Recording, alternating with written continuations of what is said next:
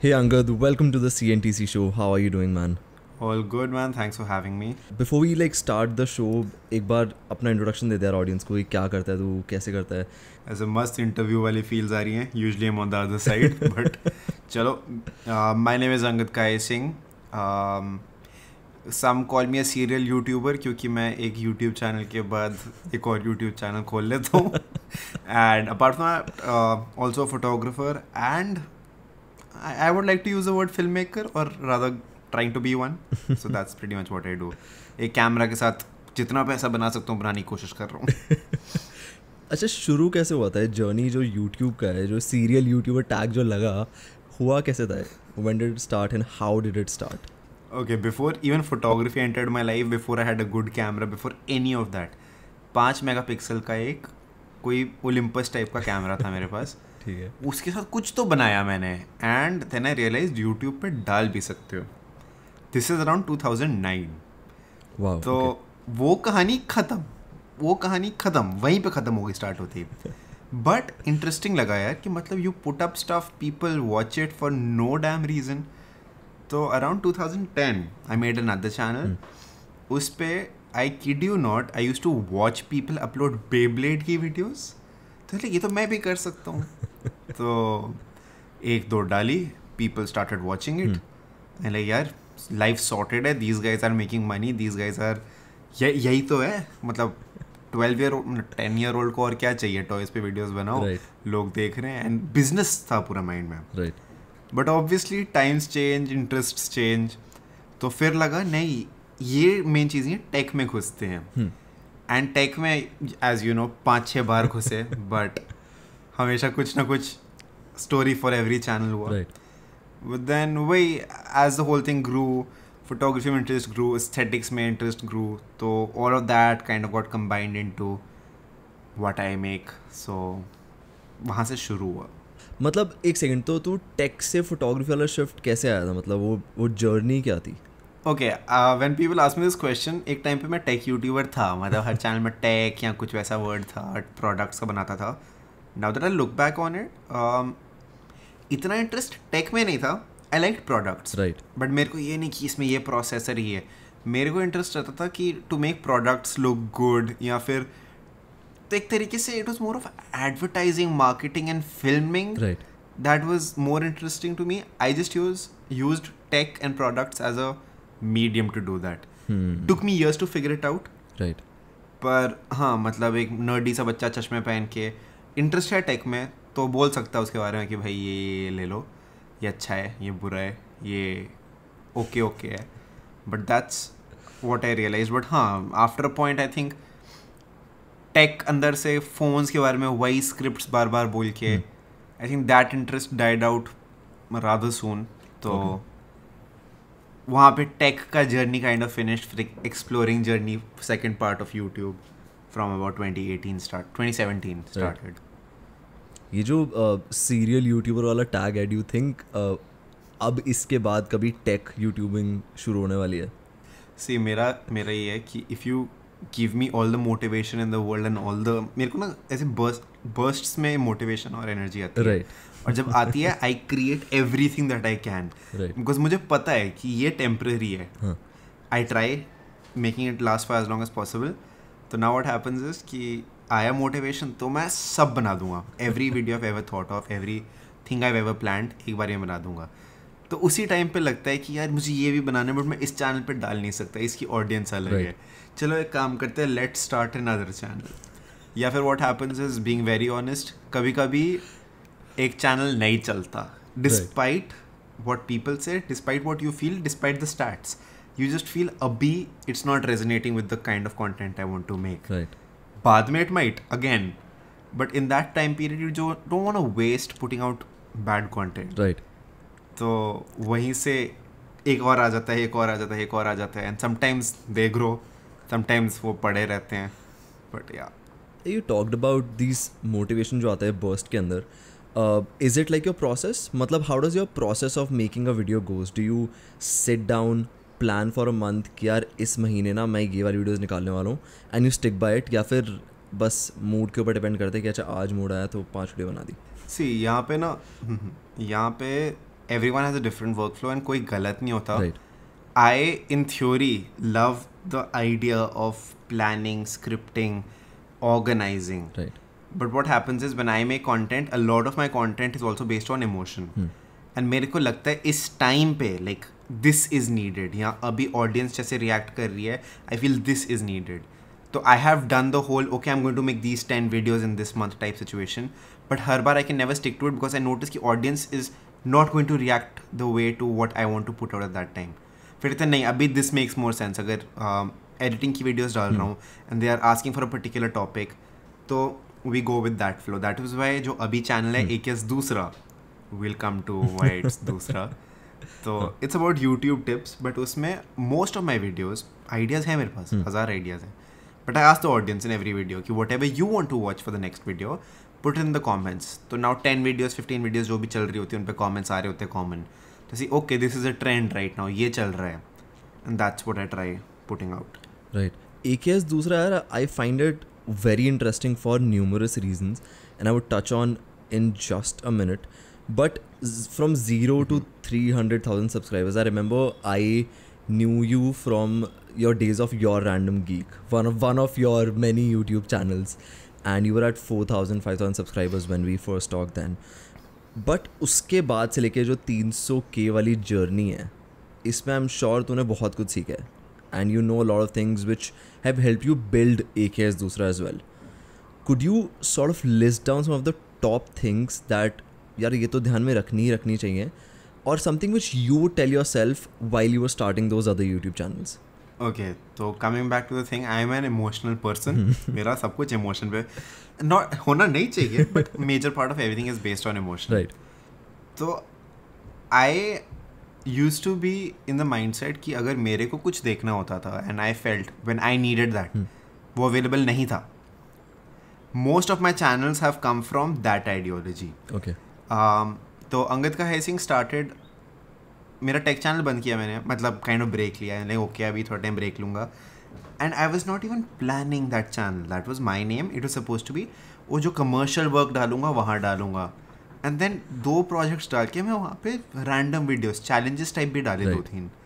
And by the 3rd और 4th video वो चल गया. And then like oh shit, अब क्या करूँ इसके साथ. Now I have a mixture of 5-6 videos. तो apart from what I did later, the main mindset was there's always certain things in life that I was looking as content कि मुझे ऐसा कुछ मिलता तो I would be happy. तो when that channel moved on to photography and filmmaking, I realized कि उस time पे कि all of this was very difficult to understand for beginners. Right. And especially India में where I would like to say assume कि majority of the youngsters को technical knowledge इतनी नहीं है. एंड पहली बार कोई आ रहा है फोटोग्राफी सीखने, वो कोई चैनल सर्च करता है, let's say even Peter McKinnon at that time, it was way too complicated and kind of वो कनेक्ट नहीं था उसके साथ. तो my idea wasn't to innovate the idea, my idea was to make what's already available more accessible to the people I have over here. Right. तो like ठीक है, अभी पहला चैनल है हिंदी में, ऑडियंस है यहाँ पे, how can we make this content more accessible to them. चलो let's bring it as a brotherly advice कि ऐसे कर सकते हो. तो वहाँ से आया. यूट्यूब का भी ऐसा ही था कि there are a few channels already doing it, but somehow I think अगर मेरे फ्रेंड्स आते हैं and they are looking for content and I am going to events and telling them how to YouTube, why not make a channel out of it. तो that's where it stemmed out of and अभी उसी direction में जा रहा है. Right. And I think AKS दूसरा also stems from the same ideology as far as I can see from an outsider, that यार ये चीज़ें available तो हर जगह थी, but you have arranged them अच्छे एक relatable format में लेके आ गए. My question to you is, was the timing planned? Because so here's the question. Lockdown में a lot of new content creators came, right? Everybody had a lot of time. उन्होंने कहा चलो कुछ नहीं, we have a camera, we have a phone, let's make videos. I know people who grew from 0 to 50,000 just in this period. तो मेरे पास on the outside, as an outsider to view, एक 3 lakh वाला channel with a verified check mark, थोड़ी बहुत audience थी. but I made certain mistakes on that, and these were mistakes that happened when I was smaller, and उस time पे लग रहा था ये मैनेज हो जाएगा, but as the channel grew नहीं हुआ. Mainly my main mistake was I made content that was a little scattered, which I thought go together. I was covering YouTube, photography, filmmaking, and Instagram. People run in 4 topics पे individual channels. Right. So then I realized कि even if I release one video every week, I still have 4 topics. So from one topic to the next topic, अगर एक बंदा सिर्फ YouTube के लगा रहा है, there is still going to be a 1 month gap. And then Instagram on my main channel grew up a lot. मतलब बहुत grow किया मेरे main channel को. But then वो audience kind of बाकी चीज़ें नहीं देख रही थी. तो at this point I realized कि YouTube events पे जाता हूँ मैं. I have been invited to places to talk about YouTube, but I am not making any content. Plus lockdown started, my main channel, and like okay, this is not the right time. Products उस पे नहीं बता सकता मैं लोगों को, कोई खरीद ही नहीं रहा, and I don't want to tell people कि go out shoot या फिर go out buy stuff, gimbal खरीदो ये करो. तो मैंने कुछ तो करना है. And then I realized ठीक है, one of my videos at that time main channel पे अंगद काई सिंह पे मैंने बनाई थी कि how much I earned from 1 million views on YouTube, which we'll talk about later.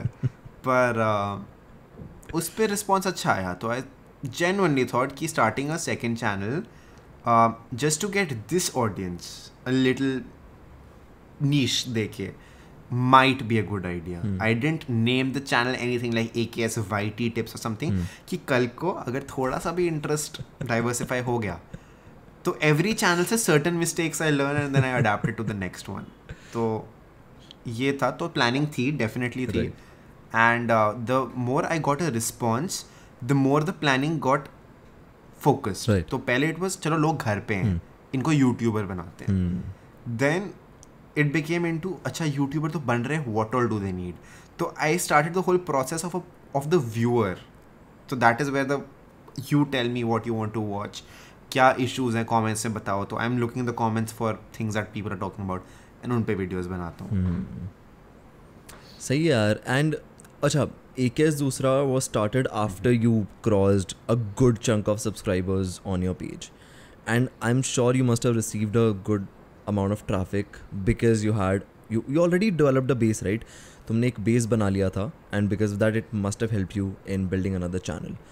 Right now in 2020, and you have made a lot of videos regarding this topic, but should people enter the YouTube space if they don't have any like building block, in their arena, in their social arena? करना चाहिए कि नहीं? And especially in the photography filmmaking वाला game, which is pretty saturated. Okay, now I'm going to tell you something which ठीक है, तो one would assume in the obvious department कि 3 lakh subscribers हैं, नया चैनल बनाएगा तो बूस्ट तो मिलेगा. फन फैक्ट, नहीं मिला. एंड अगर आज के टाइम पे तो चलो थोड़ा अलग स्टोरी है. My second channel ends up promoting more traffic to the main channel. Wow. तो there was one video I made thinking कि अच्छा इससे तो views ले आऊँगा मैं on the new channel.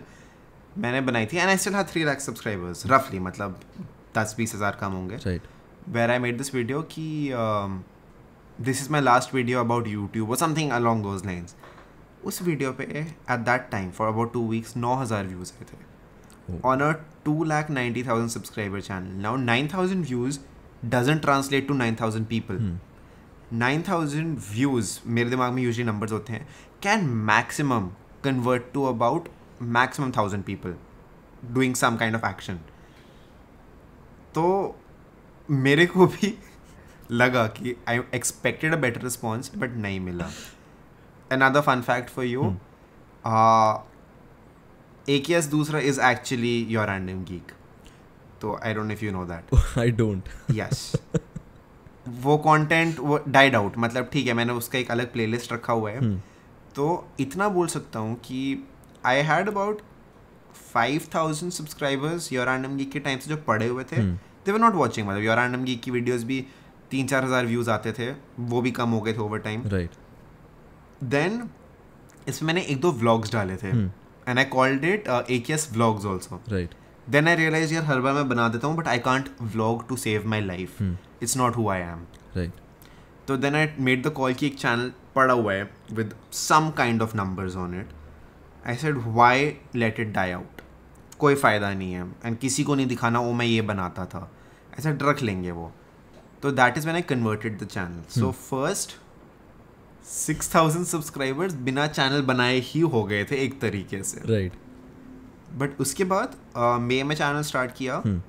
May I must have gotten about within May itself maybe 5,000-6,000 subscribers, and June के अंदर I got about 18,000 subscribers. Right. So the first ride only was enough to cover up everything else.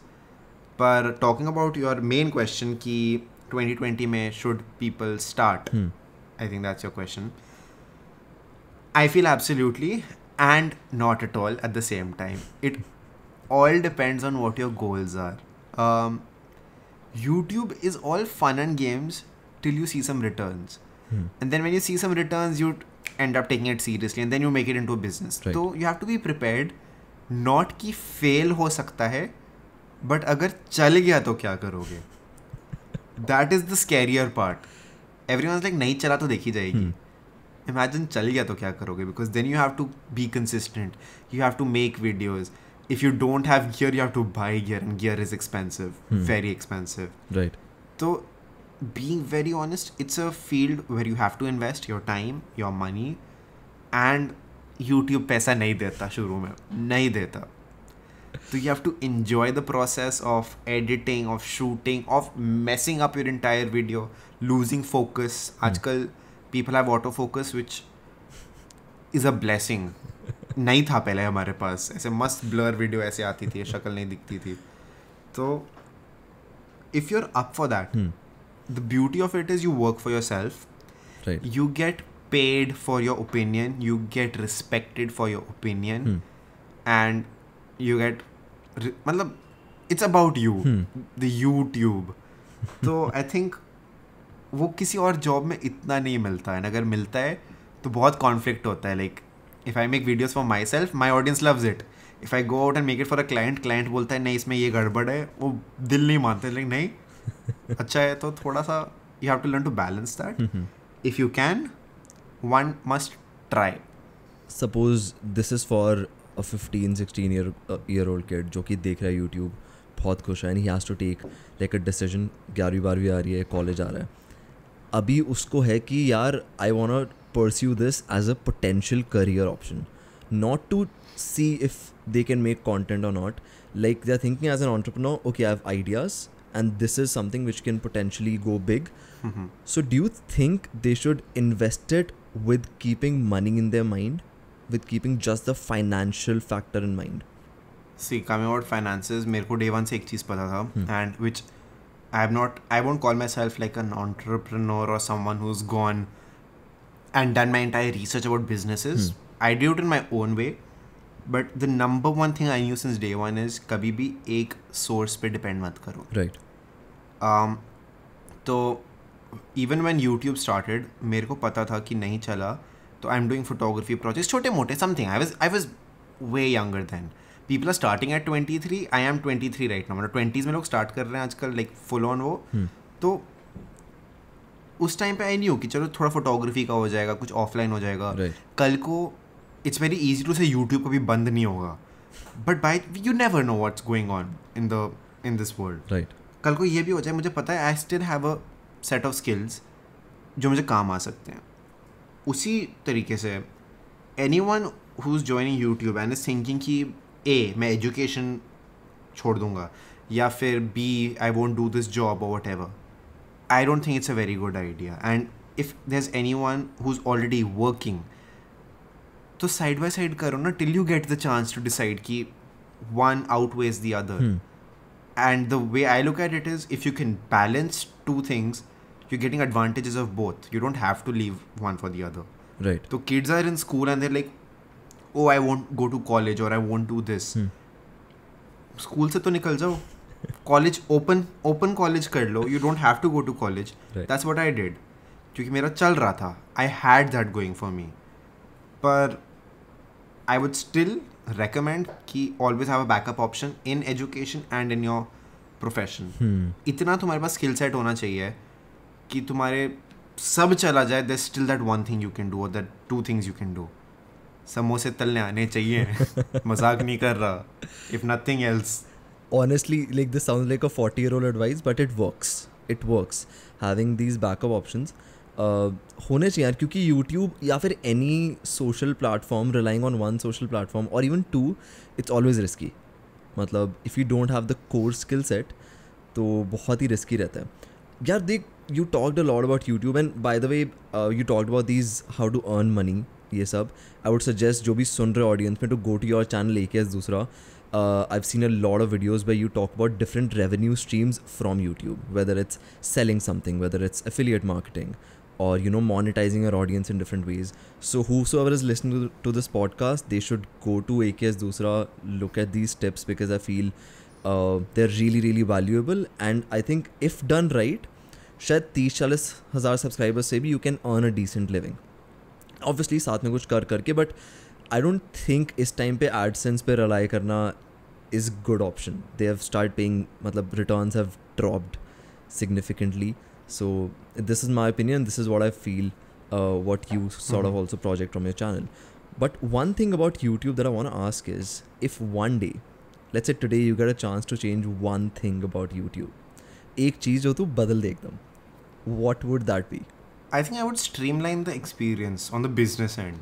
Okay. From personal experience, okay, let's say I make a video, ठीक है, on, what do I have? On something, let's say this new phone, new नहीं है, but I make a video on this phone. Right. Exact सब कुछ same, सब कुछ, my content is XYZ, and I end up making a lot of money on this video. मेरा CPM, RPM सब high है, and मैंने 1000 views पे hypothetically $100 बना लिए. Right. You end up watching it, you end up creating the same content, same tags, same everything, but you might get उसी 1000 views का $10, which is what the YouTube scenario is. Now at that point there might be several factors, but YouTube will not disclose those factors to you. And यही होता है. I don't know if you know, there have been times where a so-called perfect video on a perfect topic you end up making, that earns in like pennies, and then you make this one video that's a Q&A, uska CPM RPM high hai for no reason, and it'll be like uska CPM is $20, but uspe views itne nahi aayenge. So YouTube, I feel if they could share these business things with the creators a little better, ताकि people at least know, if I'm going to be making this is going to be the returns. Because advertisers know, YouTube knows, but creators are just throwing out content कि this might generate me views or this might generate me money. So this whole system is a little unfair. कुछ लोगों के content ज़्यादा push होता है, कुछ लोगों का नहीं होता. तो I'm not saying कि charge people for it या सबका promote करो, but there should still be a level कि, you know, if you've made a good video and you have decent amount of subscribers or you have a decent audience, वो video waste नहीं हो रही. अब YouTube कहता है हम इतने impressions देते हैं लोगों को, ये होता है वो होता है, but you also know it, बड़े से बड़े creator ने कभी कभी videos डाली and somehow it just gets lost. किसी को नहीं मिलती, or they don't earn. So if I could at least get some of that information from YouTube, what is going on, how do you basically analyze my content actually, right, ताकि I can make sure it reaches the right people, it gets the right advertisers on it. So that is something I would want, and that is something I would change probably. Right. Because इससे तो लोग demotivate होते हैं, क्योंकि they're putting everything that they can, a lot of creators are putting everything they can, but they can't even understand कि returns क्यों नहीं मिल रहे. And sometimes, just sometimes, it's not even their fault. So basically making the targeting finer and finer when it comes to reaching the correct audience. That makes a lot of sense, yaar. Matlab, so I have never seen success on YouTube, and hence I left the game. I was like, yaar, मुझसे हो ही नहीं रहा figure out, and I was like, it's okay. You know, I'm doing 2-3 other things. I'm able to maintain a good living for myself. So this doesn't need to be the primary reason. And this is one thing which I struggled with, that I made content, but I was like, how do I reach the right audience? Not from some insane marketing tactic. You can always do that. If you're a great marketer, you can always reach the audience, but not a lot of people are. So just using the tools on the platform, I couldn't reach the audience which I wanted. I think that's a great suggestion. I remember you hit 100K sometime back, and उसके बाद your growth from 100 to 300 was like very very quick. And I'm sure the moment you received the play button, it must be very special. But apart from that, what was that one golden thing or moment that YouTube gave you that, you know, because of YouTube you got? YouTube sphere में I'm going to answer this क्योंकि I don't know if it counts. पर I think last year ही था. This year has gone पूरा haywire. तो last year जब fan fest हुआ था तो फैन फेस्ट का another part happened in Gurgaon. तो like they had these smaller fan fest events. तो I was I think borderline 100K. I don't हो गए थे 100K हो गए थे, but kind of you still know कि your audience is scattered across the country and ऐसे सड़क पे चार कोई पहचान नहीं रहा है. You're not उतना कोई जान पहचान का, मतलब देख रहे हैं तुम्हारे कुछ लोग, but then reality check है तुम्हें. तो एम्बियंस मॉल में यहाँ पे इवेंट हो रहा था. I just went with a few friends and I knew कि वहाँ कुछ नहीं है. Right. उस पॉइंट पे that was the point where I saw, मतलब I have my own, I am gonna use the word fame over here in like loosely, but I am not a fan of fame, but I saw what the power of social media is. Like this kid who makes videos in a room, there are people seeing him and like, oh, I've seen your videos, I want to get a picture with you. There are people waiting to get a picture, and at the same time you are just a fraction of the people on the stage, and people are dying to see those people, get pictures with those people. So that was the first time I realized कि ये जो कर रहे हो it's affecting real people. And ये असली लोग जो सामने हैं, they want to meet you, they want to talk to you, they want to have all these interactions with you all at once, are just a fraction of your audience. And what you're doing is affecting real people. तो I think वो numbers को जब real में देखा and seeing the love that you can actually get in the real world from this online sphere, I think that is a very memorable moment for me. Because अभी तक it's all stats. Right. Oh, it's going up, it's going down. Just numbers. But then when those numbers convert to people, and those people convert to emotions, and they show you your love, or they thank you, or whatever it is, you know you've done something to affect someone's life. Right. And not a lot. And कुछ लोगों की life निकल जाती है just trying to do that. Leave a mark, leave a name.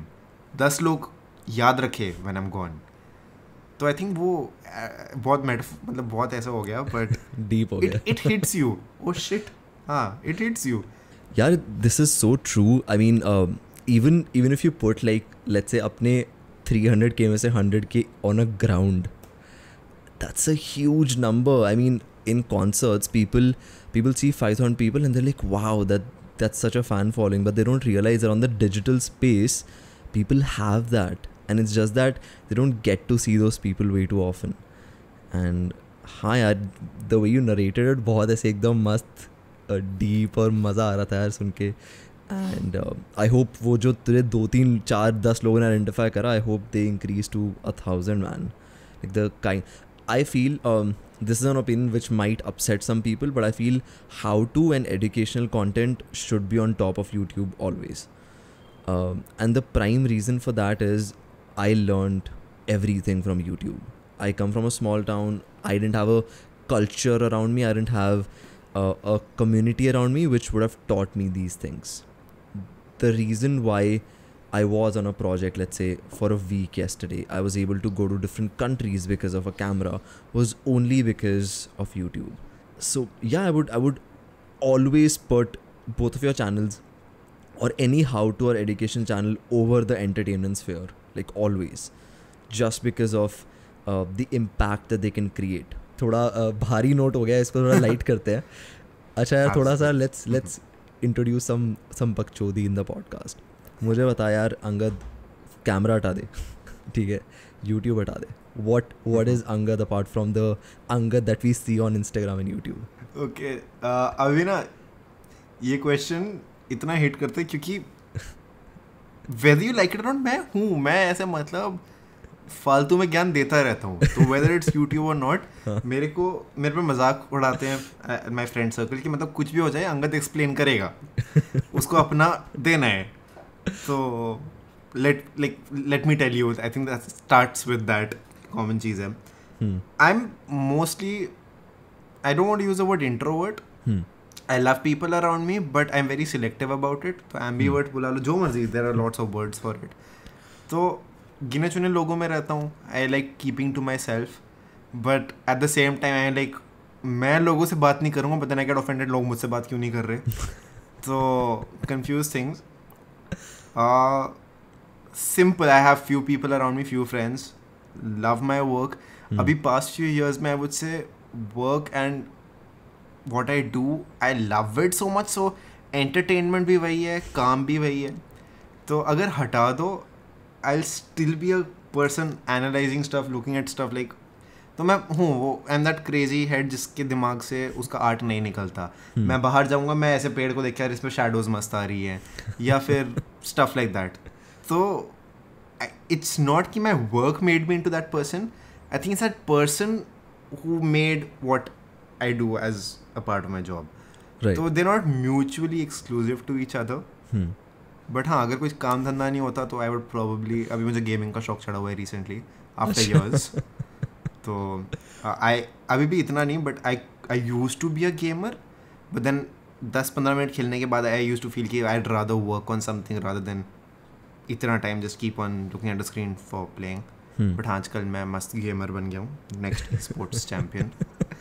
But हाँ, तो आजकल यही है. And I feel a lot of people say, who would you be otherwise?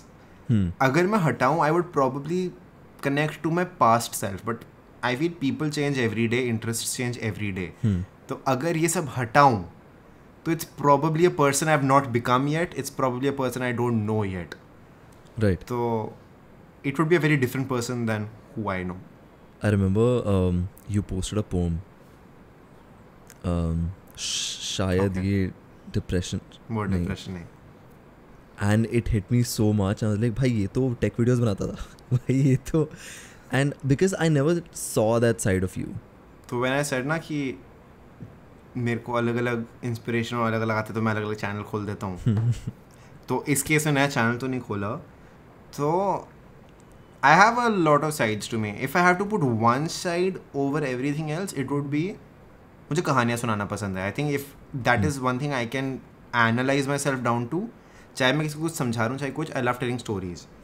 And stories that mean something to people. Now, when I wrote that, I used to write उससे पहले भी. I'm not a writer, but like ऐसे random pen down your thoughts and ऐसे अच्छे बड़े बड़े words लिख लो तो लोगों को लगता है कि oh wow, writer. पर नहीं, आई थिंक इट वाज उससे 6 महीने पहले मस्त ब्रेकअप हुआ था. ठीक है, अब ब्रेकअप ने इंस्पायर नहीं किया राइटिंग, बट जब होता है ना तो तुम ओवरली ऐसे एनालाइज करना शुरू हो जाते हो things around you. And what used to piss me of was I was going through some shit. Share नहीं करता था बिकॉज मेरे को लगता था यार it's not something that I need to, I will fight through it. वो एक था, स्ट्रगल कर रहा था, फुल ऑन स्ट्रगल कर रहा था. पर उस पॉइंट पे ना वॉचिंग किड्स गो लाइक अरे यार मैं तो डिप्रेस हो गया यार, मेरे को एंग्जाइटी हो रही है, it use to piss me of. And like मेरे को हो रही है, मैं नहीं बोल रहा हूँ, 100 लोगों को हो रही है, वो लड़ रहे हैं, और तुम सोशल मीडिया पे अरे मेरे को डिप्रेशन हो रहा है यार, मेरे को व्यूज़ नहीं आ रहे, मेरे को एंग्जाइटी हो गई है, I am going through a लो. ठीक है, लो ठीक है, but the way these words are thrown around, it kills the emotion that is with in them. And एक होता है saying I am feeling anxious, and एक होता है तुम मस्त बेड पे बैठे हो, you are happy one moment, and then the next moment your heart rate gets intense, you feel cold, and you don't even know why it's happening, and because you don't know why it's happening, it gets worse for you. And जब ये बंदा देख रहा है ना, people throw around words like anxiety and depression and mental health, तो उस time पे लगा कि यार एक छोटा सा ये thought था अंदर कि maybe what you have isn't depression, maybe it's just you bored, because there are people out there who are actually fighting this, who are actually struggling with this. And you can't choose and they can't choose what is depression, what isn't. But don't normalize it. मेरे को ये भी लगता है कि words and trends, you normalize it. अगर 10 बार कोई depression बोले ना, we've reached a point today where maybe 10 years back depression was a taboo. It still is in the real world. People have depression, कुछ नहीं होता. But अभी हम talking to about depression, people are chill, लोग मस्त होकर सुनेंगे, उनको पता है डिप्रेशन वर्ड सुना हुआ है, but they don't get the actual gravity of it. Cancer बोलूँगा सबकी थोड़ी सी ऐसे टाइट हो जाएगी, बिकॉज अभी भी वो थोड़ा वो है ओहो it's a serious thing. But depression तो है, हाँ डिप्रेशन है यार, डिप्रेस्ड है ये. You can't choose one pen more than the other, and you can't tell someone कि यार नहीं नहीं तू ठीक है या तू नहीं है. तो वहीं से came around at least that thing that I wrote, and when I wrote it I put it in a format which was already going on at that time on the internet, and I just felt कि उस पर fit अच्छा हो रहा है. तो that is why मैंने उसके ऊपर फॉर्मेट किया था. हमने तो लाइट करना था नहीं. हाँ चलो गंदे से जोक्स मार देते हैं. हाँ ठीक है. अब थोड़ा लाइट करते हैं. बस मीम कल्चर. तो मीम कल्चर ने सारा सीन कर रखा है ना अभी. Internet is ruled by memes right now भाई. एक meme can change your opinion about everything. The person who controls the memes controls the internet. I was absolutely blown away with the revenue figures. I was like, wow, this is insane. मेरे पास ना कुछ random questions हैं जो I just couldn't resist. मुझसे हो ही नहीं पा रहा था यार, because these are questions which I think every photographer or person with a DSLR get. मुझे ऐसे मस्त फोकस करके बात करेंगे. ठीक है. I want like proper honest answers. You have a good following on YouTube, you have a good following on Instagram. How many of your friends reached out कि भाई अंगद एक shout out they they, I am doing this, और कितनी बार तूने मना करा, especially when you hated it and you couldn't say it? मैं ना उनमें I'm a mixer of I'd like to assume I'm a good person. तो अब होता क्या है, when you're a good person, the theoretical good person, you try being nice to everyone, the nice guy. तो for the longest time I was a nice guy. मैं लोगों को reply करता था and all, बट लोग फ़ायदा उठा के चले जाते थे, and मैं बाद में I used to complain ये ऐसे मेरे साथ किया वगैरह. People I haven't talked to for the past 10 years are suddenly, hi कैसा है तू, and I just know for a fact these guys have never replied to my stories, nothing. This one DM pops up. 9 out of 10 times it will be a favor और किसी तरीके का काम. It doesn't have to be a shoot, but काम ही होता है इनको, and I don't blame them. But that is something I don't need in my life. क्योंकि you've contacted me, you know I'm not going to charge you because out of whatever friendship वगैरह. But then एक होता है favor लेना, एक होता है अपना काम कराना. तो बहुत लोगों का आया है for some favor or the other, मेरा चैनल बना दे, मेरी वीडियो बना दे, मेरा म्यूजिक वीडियो बना दे. I've learned to say no, and if not no, I've learned to at least quote what is my actual rates or charges or whatever. तो even if not actual, see I'm not a horrible person. अगर कहीं पे अच्छी memory है, दोस्ती है, तो I'll tell them देखो ये है. I mostly do not work for my own friends if we are not very close. तो the max I can do is I'll refer them to someone कि मेरे जैसे ये कर देगा. Right.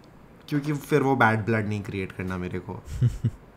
पर हाँ I've learned to say no, and whether people like it or not, बोलना पड़ता है. It's important. Like I think the number one thing you need to learn as a creator, as a artist, as a freelancer, is you need to firstly say no when needed. And if you can't say no, you need to learn to actually make your money's worth, whether it's your friend or not. I'm not saying overcharge them, undercharge them, but it's a service. You're not going to their restaurants and eating for free. मतलब अगर होते तो उनके बाप को पैसा बनाना है तो खुद को भी पैसा बनाना है. मनी इज समथिंग हमेशा दूसरे को खुद कमाना अच्छा लगता है, बट कोई और कमाए तो अच्छा नहीं लगता. सांप सूंघ जाता है यार जब when you climb that ladder. होता ही है. तो and people don't like in India ये जो कॉन्सेप्ट ऑफ सर्विस चार्ज है ना, ये लोगों को क्लियर नहीं हुआ अभी तक. Like because in India people don't in general don't value their time. If you see the stats, you would suppose you are getting a new phone और तुझे 1000 रुपये ऑफ मिल रहा है एक लोकल स्टोर से. You won't save that day of going to that store, 1 घंटा travel करके दिल्ली का ट्रैफिक देख के, फिर वहाँ से लेकर आएगा, वहाँ पे चेक वेक करेगा, पूरा एक दिन बर्बाद करेगा. You could have just ordered it from Amazon even if it's 1000 more. People don't value time. वो value time देते नहीं हैं. And because let's say in photography, skill तो उनके दिमाग में होती ही नहीं है. उनको लगता है क्योंकि कैमरा इसीलिए अच्छी फ़ोटोज़ खींच रहा है, वो तो हम भी खींच लेते हैं. And because they don't value time, I feel उनके दिमाग में कभी जस्टिफाई नहीं होता कि Y is he charging so much money, you know. And it's crazy, it's staggering how many informed people message me saying कि यार ये कर दे, and must be like a 1-day job for you or 2-day job for you or whatever, like, you know, why you charging me like an amount, and we were friends or whatever, and it irritates me a lot. And अब तेरा पता नहीं, I'm sure like you have found a good way to say no. I've not found a good way to say no. It ends up in a very bad space where I'm saying no. Best hack बताता हूँ. Get a friend right who's similar as you to do it. ऐसा मस्त split कर लो. That's the best scenario. उसको full बोलो, उसके ऊपर थोड़ा और लगा के तो you getting your referral charges or whatever. उसके beyond, see, my justification for saying no or charging an amount is, let's say I work for you. There's several aspects apart from my time. एक, मेरे year को कुछ हो गया, उसकी जो life है, anything. All of those things. I am coming to work for you. चाहे मेरा travel लग रहा है, मेरा time लग रहा है. In that same time, I could have done something else. There is a value I put to it. You don't have to justify it. मैंने लगाई है, तुम्हें देना है दो, नहीं देना मत दो. Simple. You don't go to a mall and ask ना कि ये T-shirt 5,000 की क्यों है? Like right. You're like, oh महंगी है, रहने दो. I'll buy the cheaper one. You don't call the store manager or someone कि क्यों है ये महंगी? होगा. Precisely. तो similarly, बस. We have been talking about video production for the last 5 minutes, and you do this. You have done it for brands, music videos. What is that side of your production, your life? Video production वाला. हाँ, video production वाला. How much you do it? Stories. Yes. That's the one word. Story सुनानी है. तो and then somehow ना, the more I've gotten into this, I've realized कि a major part of my work, I do it for myself. Right. At the end, trust me, no matter how much money you get, एक होता है when you watch your own content ना, and like, oh, I made that, I like that, I'm happy I made that. एक वो satisfaction होती है. It doesn't have to be for others, but oh, right. I made that. तो वो creative push, now that is something I'm not getting in this lockdown. तो I constantly wait. Like एक friend का music video I recently did मेरी घर पे, उसका आया and he's like, oh, I'm on a deadline वगैरह. ऐसा मैं करूँगा, ऐसा अपने कंटेंट में मैं ऐसा कैमरा रख रहा हूँ, बन गया व्यूज़, बट कोई क्रिएटिव पुश नहीं है. बिकॉज अभी जैसा यूट्यूब चल रहा है, अगर मैं बी रोल डालूंगा, लोग स्किप मार देंगे. They don't want to see that, they just want information and bye bye. तो that is how my content has changed here. But समझ का नहीं, ओ I want to light it like this, I want to do this, I want to do this. तो वो थोड़ा मिला creative freedom, थोड़ा creative push मिला टू डू समथिंग. तो अब वो दोस्त था, उसके केस में I really didn't want to charge him, I didn't charge him. और rather even if I did, मैं यहाँ बोलूँगा नहीं, बट जो भी किया मुझे पता है मैंने क्या प्लान किया. Right. पर उसमें मुझे फ़ायदा था. And then it went on a good platform and all of that. So I know कि दैट पार्ट आई एंजॉय. तो video production kind of gives me this thing. And then also the more I am learning, the more I am seeing, even if I look at it financially, people charge a shit ton of money just to justify gear. I've seen a few shoots where I've actually seen music videos being produced like on a lower level, जहाँ 50 चीज़ें हैं, use भी नहीं हो रही हैं, but they're paying in lakhs.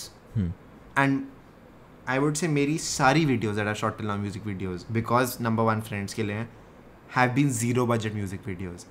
So that is another part of my work. I do not like carrying extra stuff. I do not like setting up. My style of work is bare minimum. Bare minimum से maximum क्या create कर सकते हैं. So it's always on the hunt for locations. Don't give me a सुंदर location. Give me some टूटा फूटा घर, जैसे construction site वाला. I love that. तो that creative push that probably gives me a dopamine rush. कि मतलब oh, मैंने इस zero में से something बनाया. तो that is my core factor. उसके ऊपर yes, if I'm paid for it, amazing, because then I can buy more stuff. Right. Nice, yaar. So what we analyze here is, if you leave the gaming and all of your personal parts, the work aspect of your thing. So you have 2 channels, then you have the video production. What are your plans with? I have more channels, but okay. You have one gaming channel as well, AKS. I won't tell you. मैं सारी public नहीं करूँगा. अच्छा, और ओ भाई. वो ऐसे निकलते रहेंगे. मुझे 3 का पता है, but मुझे आई थिंक तीसरे वाले पे That's the goal. हाँ, दैट्स द गोल कि मतलब ऐसे आता रहेगा. And then the thing is I want people to wonder कितने चैनल क्यों हैं. And then they'll tell other people कि इतने चैनल क्यों, and then they'll go to check it out and then they'll subscribe. So it's going to be this. हाँ, मेरे को what I realized this year is it is easier to get 10 silver play buttons than 1 million. But then once you've gained 10 silver play buttons, you become the guy who has 10 silver play buttons. So then it's easier to get 1 million का button. See, it's all in here. भाई ये तो this is a proper marketing strategy. I'm gonna Absolutely title this podcast as Angad Kahai Singh marketing strategy revealed, and this is my clickbait. done. यार पर plans क्या है, मतलब where do you want to take, चलो channel के बारे में तुमने बता दिया 10 silver play button, but video production में do you see yourself being this guy who does YouTube and also like kick-ass video production? See, अभी जो गोल था before lockdown, I was planning on getting full production house, मतलब small scale, but जिसमें there were a few more like-minded people like me. Now, what happens is when I produce videos for others versus what I make for myself, there's a huge gap between that. क्योंकि जब मुझे अपना खुद का बनाना है, I don't have people around me, I can't have gimbal setups, and plus I'm lazy. तो मतलब कोई और शूट कर रहा है मेरे लिए, तो I can tell him कि भाई ऐसे शूट करना है, ये वो करना है. Right. But if I'm giving an absolute beginner कि भाई तू मेरी वीडियो बना, and he makes something unusable, I can't use that. I need, तो एक पूरी टीम बनी थी, सब कुछ हुआ था, we were in the process, but then lockdown happened. तो that is the time I realized, number one, कि कोई एटलीस्ट 1-2 साल के लिए ऐसा खर्चा नहीं करना, लाइक अ स्पेस और समथिंग जो ओवरहेड बन जाए. अगर मैंने कर लिया होता या all of those things that I had planned, तो it have all been a waste of an expense. Number 2, if I talk about production, my end goal is to get all my productions up to the same level, whether it's my own content, whether it's content I make for others, सबको upwards ही लेके जाना है, because अभी everything is bare minimum. There's a lot of videos I don't like that I've made, but then there's only so much I can do with zero, and that is what I try to do. कि अगर music video पे जा रहा हूँ, minimum resources, minimum everything, one person. Now give me another person just to hold a reflector and it changes the entire game. So those are subtle things that I'm trying to change. Even in my own content, अगर अभी अंगद काहाई सिंह की बात करूँ, there is some things I need to figure out. अभी I'm still on the verge with that channel कि करना क्या है, especially अभी के time में. Right. Before I take any hasty decision, I'm waiting for a few maybe weeks or months just to let things settle, let me judge the waters, test the waters. पर गोल यही है कि उसका भी production high हो जाए, and like लोगों को लगना चाहिए कि भाई ये यूट्यूब पे क्या कर रहे हैं. तो that is kind of vibe I want to get, but the medium through which I want to do that, वो अभी शायद फाइनल नहीं हुआ है. एंड ऑफलाइन वर्क तो चलेगा, बट वही है, कभी कभी क्लाइंट भी अगर इंटरेस्टिंग होता है, प्रोजेक्ट भी इंटरेस्टिंग होता है, तो वीडियो खुद ही क्रेजी बन जाती है. राइट, अगर वाइब मैच हो जाए क्लाइंट के साथ तो. हाँ, मतलब अब just a simple example, there was once this crazy video I made अपने दिमाग से लगा के for a 50-year-old for a book. He wanted a book trailer, and I made a good book trailer even if I look at it today. But by the 6th or 7th revision, trust me, he made me make something that I could have made on PowerPoint, and he loved that. He loved that. This is what I wanted. And like, okay, so everything I did, all those fancy things, not even like fancy, high quality, but nah, he wanted those basic ऐसे text बाहर निकल रहा है and stuff. Like ठीक है यार, you are the client. But at the same time, अगर production में sports cars डाल दो, drones डाल दो, it becomes fun to shoot. I'm not saying perfect, that was my first time I did that, but then it becomes an experience. It looks like an overall package. You know there's something interesting going on. तो project पे भी थोड़ा depend करता है कि कितना उसमें दिल लग रहा है, कितना क्रिएटिव जूस फ्लो हो रहा है. यार tell us something about some fun incident that happened on a shoot. YouTube या music videos या you know like these commercial shoots. एक बहुत पुरानी स्टोरी बताता हूँ, फोटो शूट का है. I think it's one of my most, जिस दिन मुझे अपनी वैल्यू अच्छे से पता चली थी ना.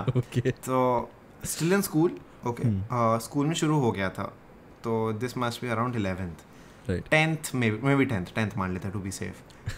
तो I stay in Gurgaon, says a lot, but Gurgaon has a very mixed crowd. So there's a lot of like Delhi and ये मतलब suburban crowd, and there's also a lot of what is a sweet word that I can ठीक है काफ़ी उनकी बोली इतनी मीठी नहीं होती चाहे इंसान जैसे भी हो तो okay.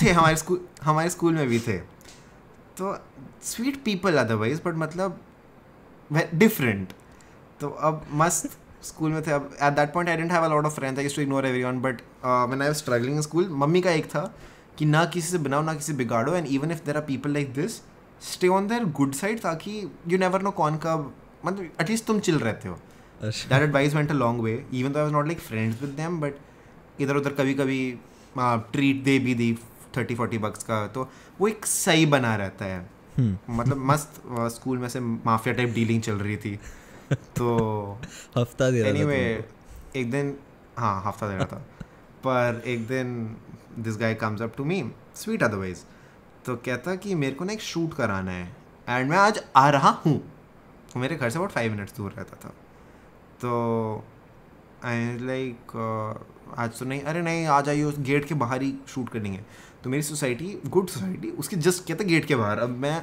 ना भी नहीं बोलना चाहता बट ना बोल भी नहीं पा रहा तो मैंने ठीक है कर लेंगे तो ही कम्स ऐसे मस्त बुलेट लेके अपनी डॉक्टर लेके आता पता नहीं किसकी तो now the thing is another fun fact about me अभी भी अब थोड़ा कम हूँ बट उस टाइम पे I was the kind of kid जितना नहीं निकलता मेरे को कोई स्कूटी वूटी नहीं मिली थी तो I was quite a home bound प्यारा बच्चा द गुड गाय कि नहीं मैं किसी के फ्रेंड के 2-wheeler पे नहीं बैठूंगा अभी भी नहीं बैठता इतना बट दैट किड बाहर के गोलगप्पे नहीं खाने मतलब इतना नहीं बैठा बिल्कुल समझ गया मैं हाँ तो आया ये क्या था या बाइक पे खड़ा हो गया ऐसे बटन खोल के 5-6 फोटो खिंचा रहा है फिर कह रहा है इसमें मेरी आंखें लाल कर देना मतलब ऑल ऑफ दैट ओके फिर क्या था चल मेरे साथ आई सेड कहाँ कहता अरे यहाँ बस पीछे घर है फ़ोटो खिंचानी है वहाँ पे घर पे ऐसे मैं तो आ नहीं पाऊँगा मम्मी अरे लेके आऊँगा तेरे को ये वो ऑल ऑफ दैट हैपेंड मैं बोल रहा हूँ नहीं ऐसे कराना क्या है बता दो ये वो तो कहते नहीं दादाजी की कुछ चीज़ें उनके साथ फ़ोटो खिंचानी थी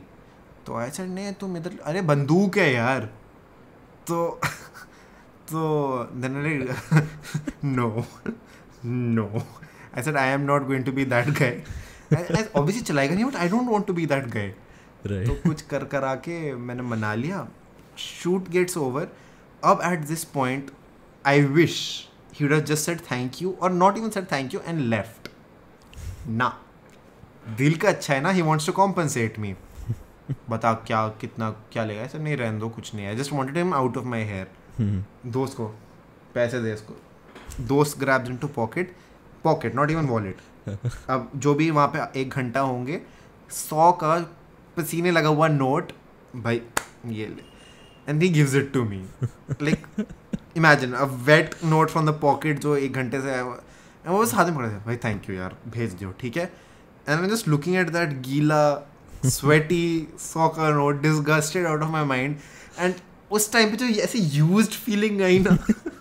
I like not doing this I need to learn how to say no तो I think ऐसे मस्त वो 100 रुपये मैं घर लेके गया नहीं मैं क्या करूँ इसका जला भी नहीं सकता बट खुद पे थोड़ा ऐसा मतलब डेटॉल डाल के नहा मतलब नहीं ऐसा नहीं but it I can't explain how it felt but I'm like नहीं यार नहीं देता ना फ्री में कर रहा था तो दैट हैपेंड तो दैट वाज नाइस बाकी हर शूट पे कुछ ना कुछ होता रहता है but I think beginning phase में वो एक बहुत अच्छी स्टोरी थी भाई बहुत फ्री का काम किया है खुशी की चल एटलीस्ट फ्री में तो नहीं था ये भाई आई थिंक अगर एक बार तूने और गीला बोला ना this is going to like gross me out a lot I think what's worse, moist or गीला? यार गीला यार moist पता नहीं for some reason moist still sounds ठीक है sophisticated गीला तो एकदम just brings out some 100 का गीला it is a trigger for me I think कुछ है but okay wrapping up this podcast with 4 questions like these 4 questions are related to each other except for the first one पहला तो it's a fun question tell us your favorite YouTuber and what is the first thing you would do if you wake up as them. You asked a very controversial question for one reason, not because YouTubers. Okay, I can't have a favorite anything. And I don't Right. have a favorite anything. I don't have a favorite song. I don't have a favorite color. It all keeps Okay. on changing. So similarly, अगर YouTubers की बात करूँ, I've never had a favorite creator or a favorite actor. I treat them as humans. They've all given me a lot of value. But ऐसे किसी पे Right. fanboy नहीं करता. तो everyone's taught me something different. So it keeps on changing month to month. But abhi last creator who I have a lot of respect for is rather channel is a channel called Make Art Now. It's just 3 words, Make Art Now. So the guy has crazy filming skills, quite underrated for that matter, and check out his content. Like thoda offbeat है filming के type मतलब तरफ, पर crazy content. उसके अलावा there's always Peter McKinnon, all of these guys, fun to watch. But ऐसा कोई नहीं जिसकी मैं हर वीडियो डेडिकेटेडली अरे आ गई देखूंगा, ऐसा नहीं है. But everyone provides some piece of content or some piece of knowledge that I respect them for. चल Peter And if I woke up as them, हाँ yeah, Peter that's McKinnon, it. if I woke up as him, probably try out all the camera gear and then probably take out his, अगर बर्फ पड़ रही है तो snowmobile out for a run. I've never seen snow, so I guess Really? even if I didn't care about cameras, nahi, even if I didn't see the cameras, I would probably just go out and roam around Canada probably. So मस्त घूमता मैं. भाई free का trip मिल रहा है यार. तू चल रहा है ट्रिप पे मेरे साथ. I get so many travel opportunities. I am gonna मेरी टेक पूरी यू अलोंग. फैमिली पूरी दुनिया घूमी है, मैं इंडिया से बाहर नहीं निकला. व्हाई? मेरे पे आके बोर हो गए. तो then I just decided कि मेरे को खुद ही करना पड़ेगा. Second thing, I can't take long travels because I can't sleep. तो like people sleep it off कि यार लंबी जर्नी है ना. I can't sleep, so I have to bear the whole thing. Like मैं ऐसे मस्त आंखें बंद करता हूँ कि चलो आधा घंटा हो गया, it's been like 5 minutes. तो मेरे को ये डर है कि कभी बहुत लंबी जर्नी होगी ना तो I'll go crazy. तो वो तो जब करना होगा देखी जाएगी. But हाँ, तो I would just probably become Peter McKinnon, say bye to the kid, bye to the wife and go roam around. हाँ. ठीक है, make sense. It's lives to short. अच्छा, लेट्स कम टू द थोड़ा सा serious questions. We talked about your career goals, but life में क्या, where do you see yourself? मतलब कहाँ लेके जानी है अपनी लाइफ? लाइफ की अगर बात करूँ, personal and professional both being a little different from each other.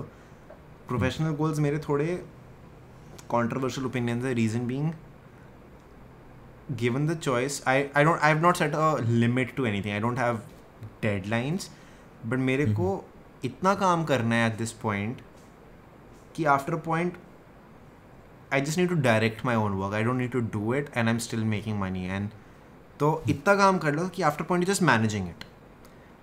Put in all the effort right now ताकि बाद में I have all the time to travel, to be with the people I love.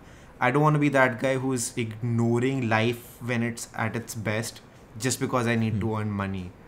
So people say no, money is the root of all evil. Nah, sorry. We live in a world where money is important. Use it well. It's an amazing tool. So and ठीक है, तो I just know कि that's the kind of life I want to live. तो इतनी मेहनत कर लो कि you can reach that point easier in life or sooner in life. कि when you have your loved ones around you, पैसे की tension नहीं है, you're still making money, work is still going on, but you don't have to be as actively involved in the labor work. Still would want to do it, but फिर choice है. So that is kind of where my business, my professional and my personal goals meet. बाकी वही है, I just want to be happy. I love expensive shit. I want to be able to buy expensive shit, live the life I want, live a happy life with the people I want, and also make a contribution to society wherever I can, be it an impact, be it whatever. कुछ अच्छा करना है and उससे नाम बनाना है. As simple as that. एक चीज़ point out करूँगा. You said you wanna be happy. You wanna be happy. क्या? See, I feel happiness is a state What of is the mind. current state? I think happiness, you can't be like happy, sad, like these are all emotions you can have at the same moment. I'm sure you've had moments where you're happy but you're incomplete, or you're at your worst but you're laughing. तो ऐसा fixed नहीं होता कि I'm happy or I'm sad or something. But एक होता है कि you know कि even if you're at the worst in your life where you have nothing, but you know you've given it your best and कोई regrets नहीं है, या you're surrounded by the people you love and there's nothing that can take it away from you. एक वो sense of achievement होता है विच I would at that moment categorise as happy, कि right things are just things don't always have to go for you. It's not always flowers and spring, but I think happiness यही है कि even if at your worst you know like यार मार ले यार, तू मज़े कर, मेरे को पता है सॉर्ट आउट हो जाना है, these things matter to me, these things are here, and ये चीज़ें कहीं नहीं जा रही. I think that is a kind of happiness I would aim for. And Abhi, do you think you're getting there? Like, are you content with the kind of emotional handling होती है एक life में, emotional agility होती है? Do you think you have that agility इस time पे? मेरी life is right now very hectic in the sense of I jump between emotions, मतलब खुद भी and situations also. But then I don't blame it because it's all teaching you something or the other.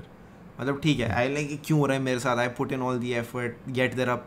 ठीक है यार, comparisons होती है, jealousy होती है कि there are people who genuinely I feel are not doing the same amount of efforts as I am.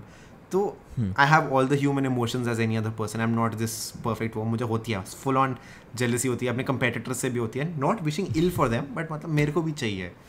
तो I think one needs to witness every kind of emotion at the extreme to then at a certain point later in life respect them, understand them. I'm still young, I'm in my 20s, maybe more emotionally mature than a lot of people, but then I'm supposed to go through shit, I'm supposed to go through mental breakdowns, I'm supposed to go through happy kabhi, sad kabhi, confused kabhi, to later understand ki kar liya. Because once you've been through that emotion, you kind of know how to handle it.